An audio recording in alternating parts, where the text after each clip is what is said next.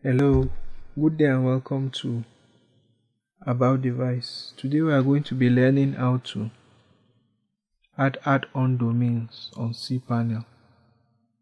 So to add an add-on domain, you need to go to your domain registrar and change the name server of the domain to that of the host.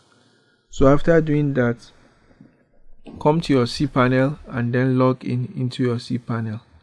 After logging in, you could scroll down to domain and choose add-on domain, or on the left hand side you could see add-on domain. So you click on add-on domain to add the add-on domain. So first of all, after changing the name server, you have to supply the domain name. Please, you have to be patient for the name server to propagate before you add. So in case if you are having a problem after adding, it means the name server hasn't propagated. So after this, you create the document root. If you want to create an FTP account, you want to use file clients like FileZilla and QtFTP or other FTP programs, you will be required to create an FTP account. It requires a username, password. So after this, you just click on add domain to create your add-on domain.